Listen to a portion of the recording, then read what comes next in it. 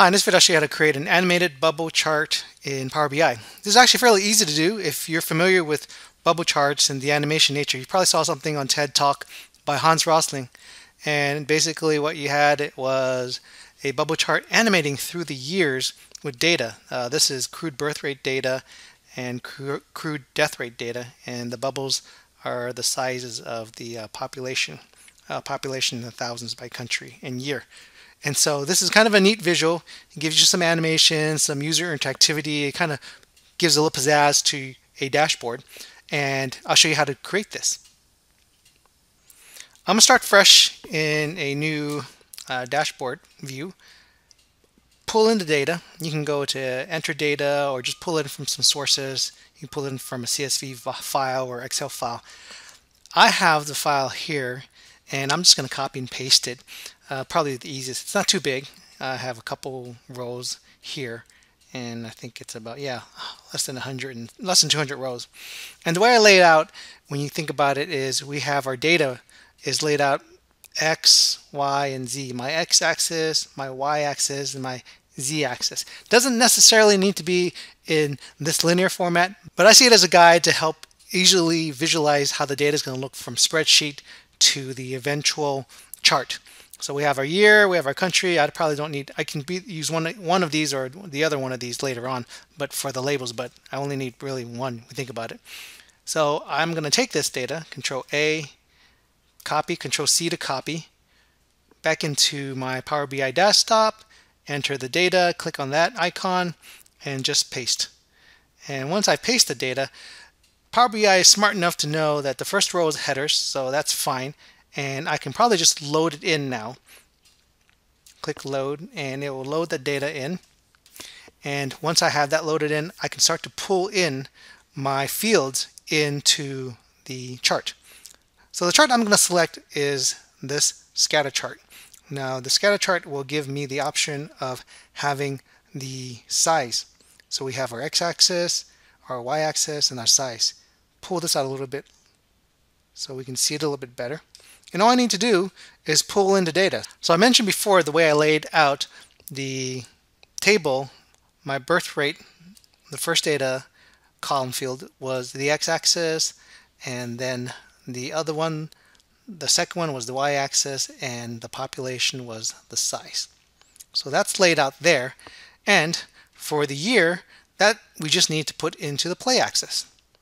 Once that's there, I probably need a legend for the country, so I'm going to put in the country for my legend here so I know which one is there, and I think I can just click play and it will play it out.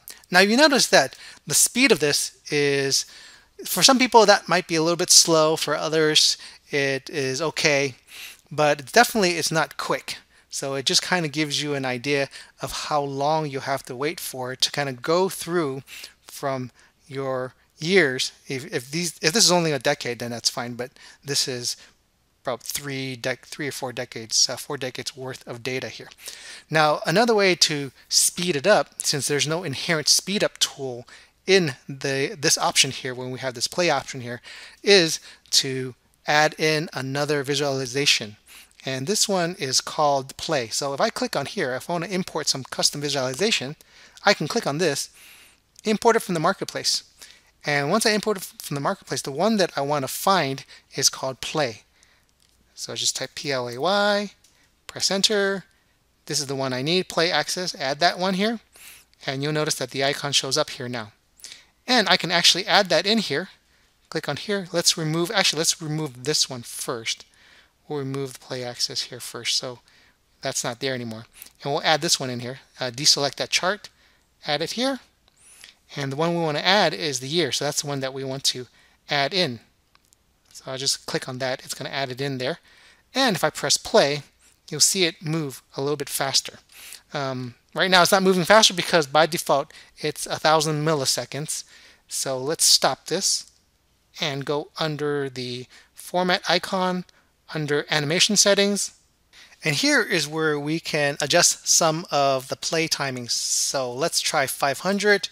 Press enter, click play, and let's see how it works. And you can see that it's pretty fast. And also you would also notice that the axes, the circles are outside the boundaries because the axes are adjusting for it. You can see that they're adjusting here. And so one way to make it kind of all constrained here in a little bit when we're using this is to adjust the axis to kind of give it a constraint. So let's do that.